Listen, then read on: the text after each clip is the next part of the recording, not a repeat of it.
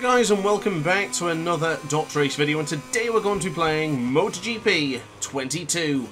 As you can see on the screen, we are going to be using a controller overlay for the DualSense controller.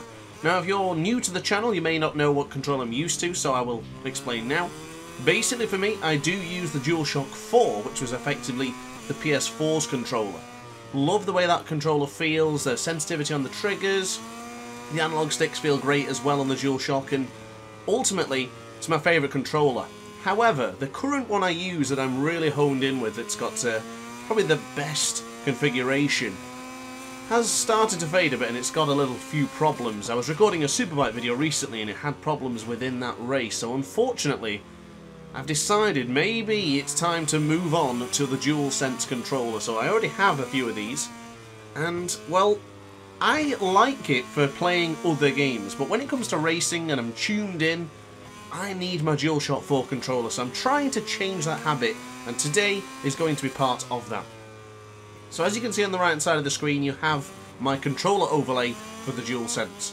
The brighter the trigger goes, there's more pressure into that trigger, so as you see it illuminate really white, it does mean that that is being pressed a lot, and as unfortunately I've gone wide there, not confident enough with the front brake, which is set to L2. So for my controls in this video, I would like to explain as thus. L2 is the front brake, R2 is the acceleration, R1, you'll see that press in a moment as we go down the shifts into turn 1, that is my downshift as you can see on screen right now, and square is being held for the rear brake. Triangle is the upshift, which you'll see now, upshifting up once and then downshifting with R1.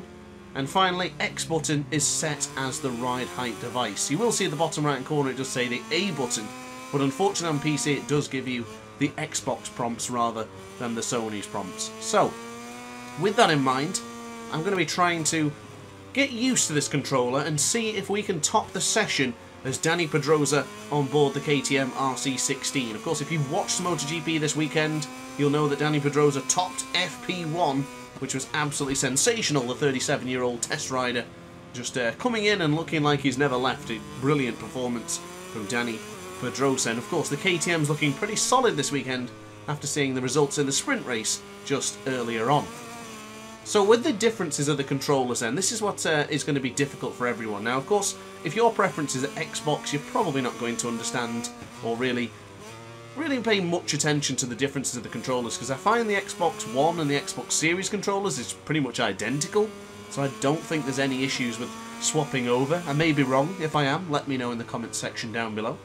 But the jump from the DualShock to the DualSense is it's a different controller.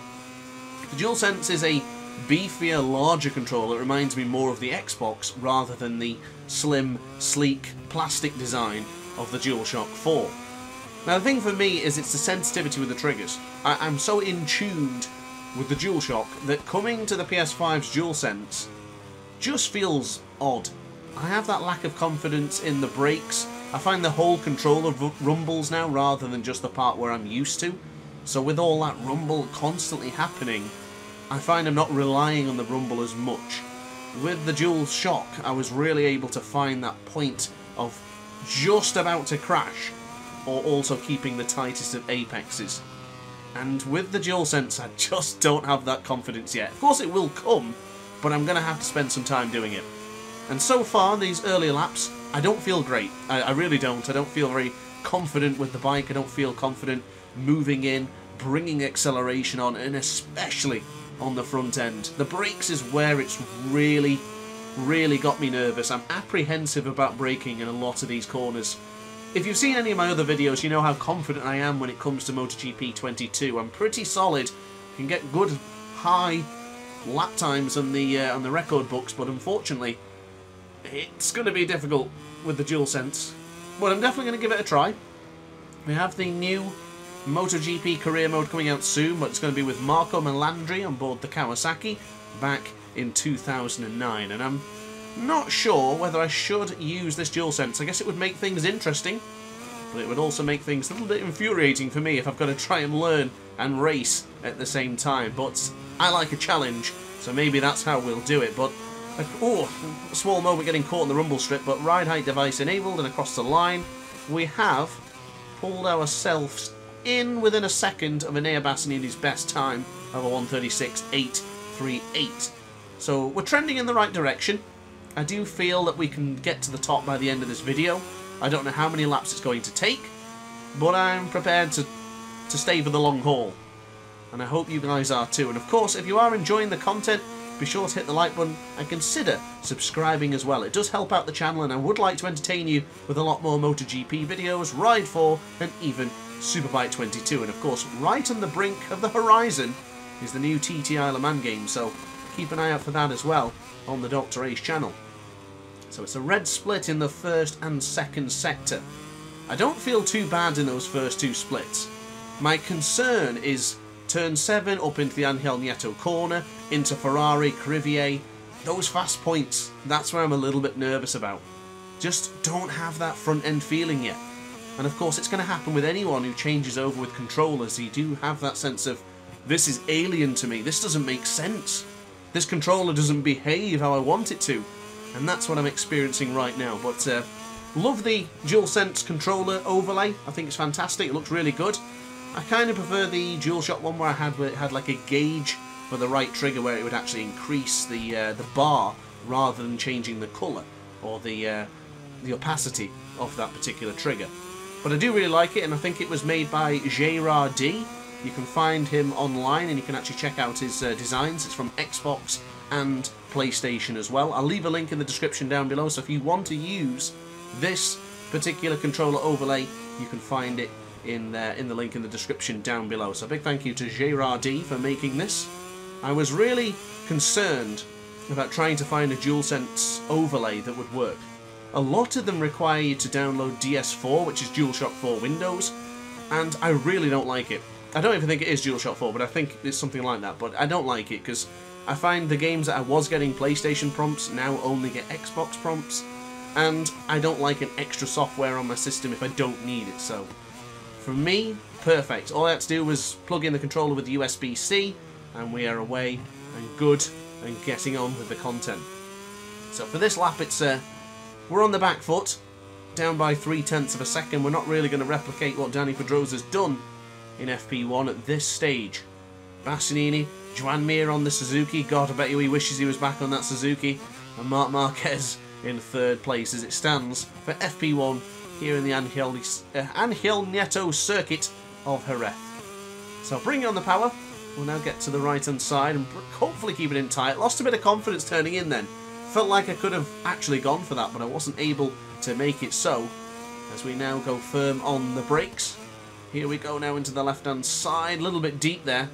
Way too deep as a matter of fact, so we now bring on the power and try and line it up. Oh, got caught in the rumble strip. I don't think we were going to make much of an improvement there, but some improvement would have been better rather than none at all. One thing I can take grace with and be quite proud of is I've not crashed yet, which is good. I don't like crashing, and of course nobody else does, and I'm good that I feel like I've not had to do it, or to find the limit, I've not had to push that far yet. I feel like I'm still within my limits, but I think I've got to push a bit more, you know. Got to try and take a few risks over the next couple of laps, but we are ahead in the first split, and that's way too late. Oh, it's too late, that. Oh, yeah, we just got it stopped. Yeah, that was too late. I think I walked myself into that one.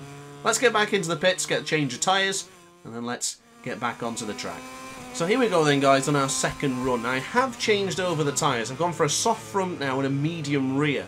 I'm looking for that front end feel, and I'm thinking that the soft could be the tyre to do it. Now, if you know my channel, if you're familiar with my work, I don't change any of the settings, suspension, gearing. I don't tend to change anything. I'll just leave it as it is, so you guys can follow exactly what I've done, and then you can make your changes to make yourselves even faster. So if you're trying to replicate what I'm doing today, it is simply just a standard default setup for the RC16. The KTM's not been touched. It's basically everything is the exact same as you would get if you were to jump on and play this game yourself. Now, the only thing I did change, of course, as you can see in the bottom right hand corner of your screen, is the actual electronics. So I've dropped the traction control, dropped the anti-wheelie, and put engine brake to 4. I do appreciate 4 engine brake. I think it's a good balance of EB, let's say. So, of course, as well, if you're looking for guides to improve on MotoGP 22 or even 21, if you're still playing on the 21st installment, you can check out my channel. I've got a lot of guides on there already, so you'll be able to see what I'm doing with the controller, how I'm doing it, why I'm doing it, and you'll be able to learn a few tips and tricks from me as well. But this is actually a pretty good lap so far. We made a mess into the Angel Nieto corner, but we're actually not looking too bad here. We could potentially be going to the top of the pile here. Good late braking into the Lorenzo corner. We'll now bring on the power with the bit of slipstream activated as well across the line. We have gone top underneath the flying saucer, and back Dani Pedrosa goes top of the pile with a 136.627. Not bad. Not bad at all. Maybe this is finally beginning to click, and maybe this is setting us up for the DualSense controller overlay for more often. Maybe this is the way to go. I feel good in this first sector. The soft option front has really made a difference. Possibly the medium... that was a little bit wide there into Tito Ponds, but it's not a problem. As we now bring on the power once again, try and line the bike up. You can see the left analog stick just moving gently into the position as we now go firm on the brakes for the, coincidentally, the Dani Pedrosa corner. Very strong into turn 6, and so he should be. As we now go to the left-hand side, keep it in nice and tight for turn 7. Line the bike up onto the rumble strip and then bring it back over to the left for the Jorge Martinez Aspar corner. I usually like to go a bit tighter there, but deeper wasn't really that bad. Can we get this corner right this time around? Into the Angel Nieto corner. It's pretty good. And then into Pelliqui. It's not bad. 5.5 tenths of a second. Oh, it's just dropping a little bit as we now go into the very fast sectors from Crivier and then into Ferrari for the right-hand side. Nice and tight. Beautiful. We are going to improve. As long as we get the Lorenzo corner right, which we do, Pedrosa's arch nemesis and rival, we go into his final corner, and it looks like we've got the job done. I'll tell you what, guys, I think I'm adapting. I'm quite enjoying the DualSense controller after all. Happy with P1. I'm glad we finally got that done, but I think that is the end of the video. So guys and gals, I hope you enjoyed this video. If you did, let me know in the comments section down below. If you want to see more controller overlay guides, also let me know, because I am keen to do some more. And of course, with the DualSense controller, adds a bit of challenge for me as well. So guys, thanks for watching the video. Like, comment and subscribe. Consider becoming a member of the DrAce pit crew. And I'll see you in the next video. Thanks for watching and ciao for now. Oh hi! Didn't quite see you there. Good to see you're still here. If this video didn't quite sate your appetite, then why not watch some more DrAce content by clicking the video shown on screen now. Furthermore, if you would like to follow me on social media, you can do so now with the links down in the description. Consider subscribing so you don't miss a single DrAce video.